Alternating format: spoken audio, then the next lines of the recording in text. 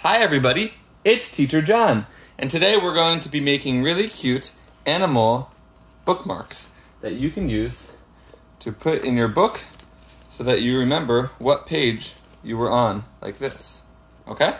So what you will need today is just a piece of paper, something to cut with, and some colored pencils or crayons or markers to color. So please go get a paper, scissors, and something to color with, and then hit play when you are ready to go. So I'm going to show you how to make the pig bookmark. So if you have a pink piece of paper, you can use that, or any other color will work. And if you have a white paper, you can just color it later. So if your paper is a rectangle, the first thing you need to do is fold like this, so we can get a square piece of paper, okay? So fold your paper like that, and then all you will do is cut right here, so we have a square piece of paper.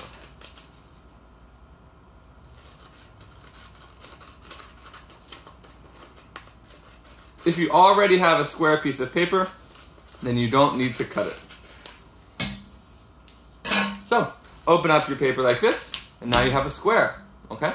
So the first step is to fold it like this, okay? Fold your paper into a triangle and have the point facing down. Next, you will take this top part and fold it like this. Sorry, this bottom point and fold it to the top. Take the bottom point and fold it to the top. So now your paper will look like this. Okay? Then, the next thing you will do is take the top right corner and you'll fold it all the way to the bottom of the paper like this. Okay? Take the top right corner, fold it all the way to the bottom like this. So now your paper should look like this. And the last step for this side is take this extra triangle right here and you will tuck it inside. This is a little bit tricky. And then fold it down, okay?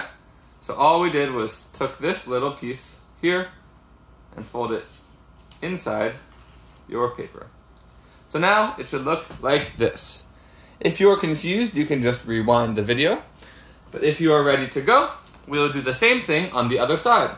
So one more time, take this corner and fold it down to the bottom. Mine got a little bit messed up, so it's okay if it doesn't go exactly to the bottom.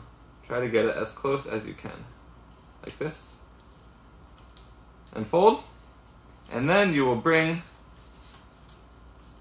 this part and tuck it under one more time, just like we did on the other side, and then push down and fold. It is okay if this side is a little bit messy, because we are going to turn it over anyway. This side is the back that you won't really see. It will be inside the book. So, once you have your paper looking just like this, then turn it over, and we're going to cut along here to make it round instead of pointy. So just take your scissors and kind of make it look like this. If you want to change it a little bit, that's totally fine. And now you are done with your scissors and you are ready to go. Good job. So now is the fun part. It is time to make your animal. If you have other paper like this, you can cut a nose and ears and glue them down, or you can just draw them. So whatever animal you are making, you should use a piece of paper like this, an extra piece of paper, to cut out some ears. So if you're making a pig, maybe your ears will look like this. I just realized that I said we are done with the scissors, but we're not quite done with the scissors. If you want to make your ears, just draw 2 ears, cut them out,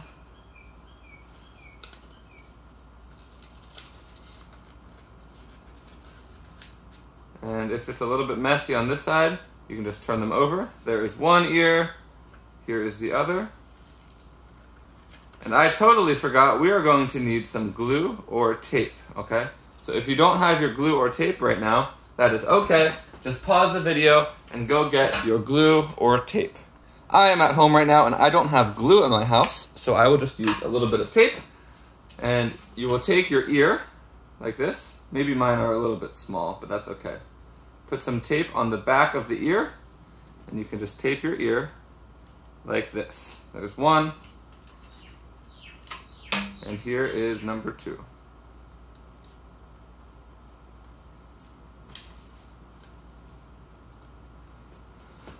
Awesome, and there are my pig ears. After that, you can do whatever you want. On this one, I cut out the nose and some more parts for the ear, but you can just color if you want. I'm just going to put a mouth right here. I'm going to make the nose of the pig right here.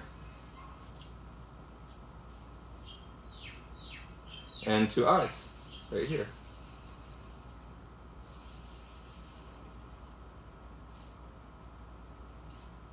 Alright, and now I have my pig. So you can do it like this, and you can color it, or you can use different colored paper like this. And now you will just take your bookmark, open up whatever book you are reading, and you can put it in like this. Put the pages on the inside. And now you have a bookmark, so you know what page you are on, and it's super cute and fun. You can make whatever animal you want. You can make a cat, you can make a dog, you can make a penguin, you can make a hippopotamus, you can make a dinosaur, whatever you want. And then after you are done, just start reading a book and put your bookmark in wherever you stop. I hope you liked today's craft. Please give me a high five. Good job, and I'll see you later. Bye-bye.